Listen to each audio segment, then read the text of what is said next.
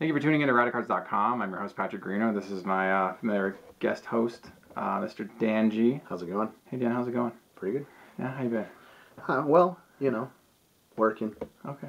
Looking at a lot of cards online. Good. Trying to Awesome. figure out what the next big purchase is going to be. Right? Yeah. Never ends. Dan, what'd you bring for us today? So I brought something that I pulled the year that this product came out.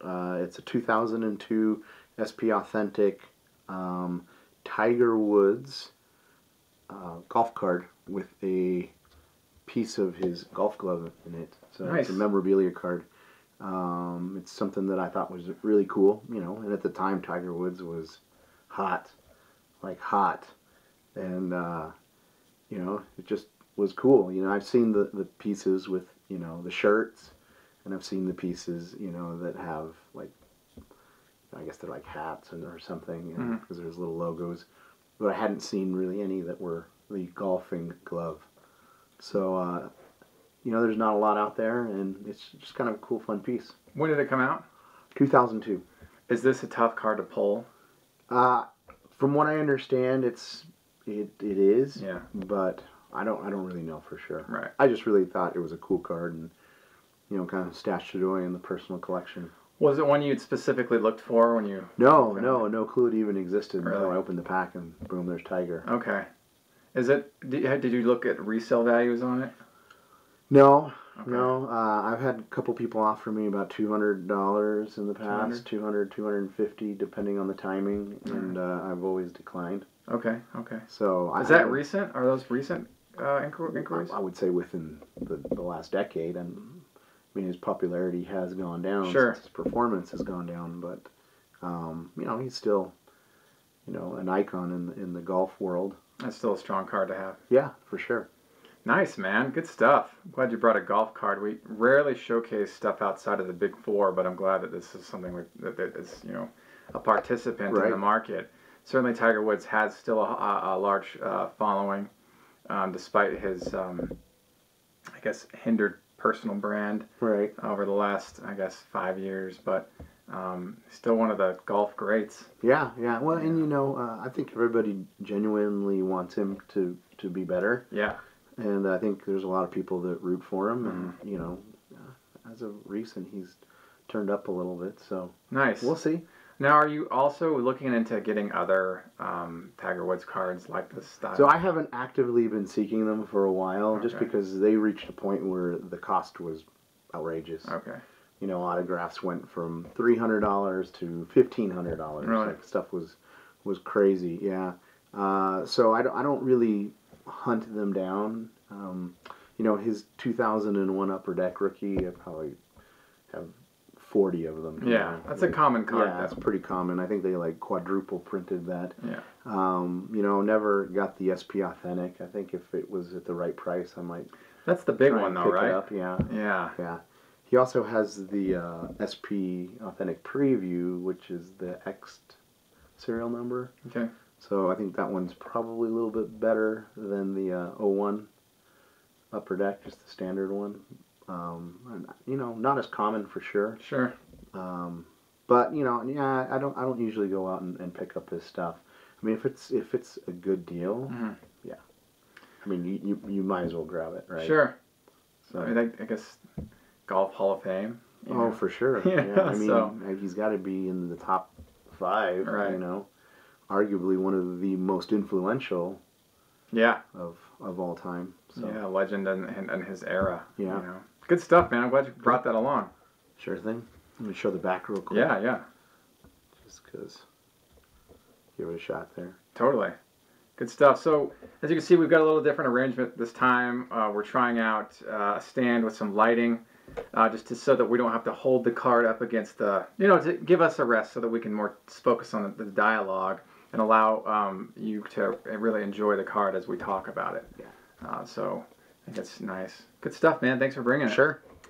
We're going to switch over to baseball, and I'm going to talk about a card that I had eyed for a while, and just decided to get it, even though this gentleman has, I think he had on surgery recently, Tommy John or something.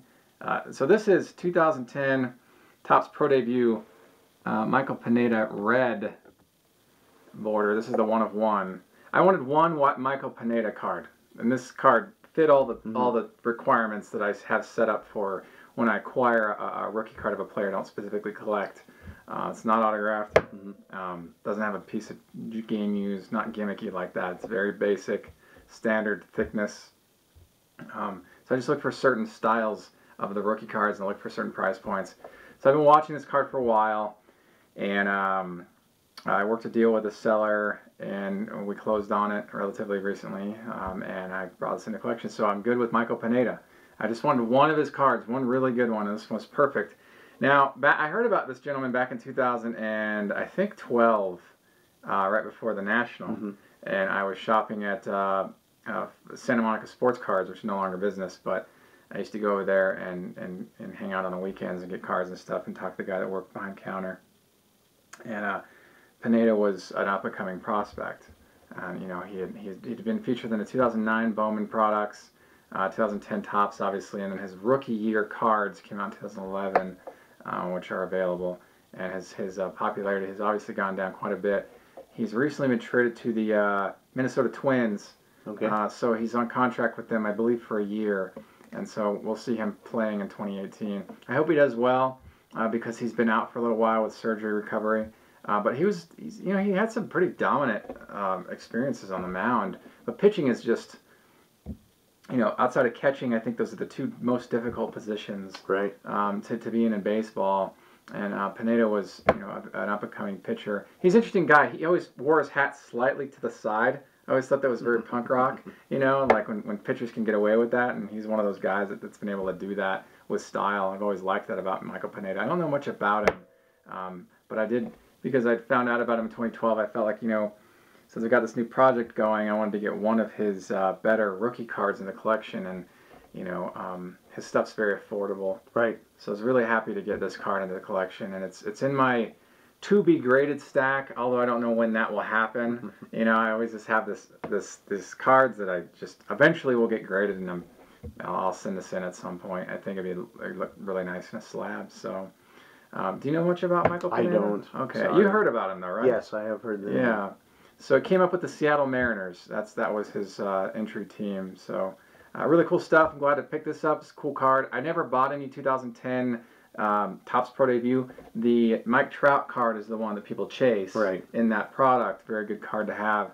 But 2010 obviously is one of my favorite years in collecting the modern stuff, and so this is a perfect fit. And I love the colors on this card. You got green and red. It's very, very like holiday, a Christmassy kind of thing, but it's not intended that way, obviously. I just really like the colors. They're fantastic. Nightmare if you're colorblind, though.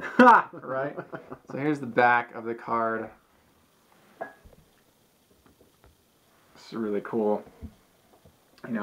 I like that Topps did this release with Pro Debut because they feature a lot of the minor league teams. Right. So I'm able to get used to these team names. When a product first came out, I was like, well, what is this? This looks just like the normal Topps. I didn't realize they had a separate product for these minor league players. I thought it was really cool. Really good for us prospectors. If you're into the prospecting thing, this is a great product to pick up. I really dig the Topps minor league stuff. So this is the 2010 Topps Pro Debut red border, 1/1 Michael Pineda rookie card. Although he has cards in 2009 Bowman, and his rookie year was 2011. So technically this is a prospect card, but I just really think it's a cool card to have. Cool. Dan, do you have any final thoughts? No, I'm good. All right, that covers it. Thank you for tuning in to Radicards.com, and I'm your host Patrick. Thank you, Dan, for sitting with me. Sure. I appreciate it. And until next time, enjoy collecting. Take care.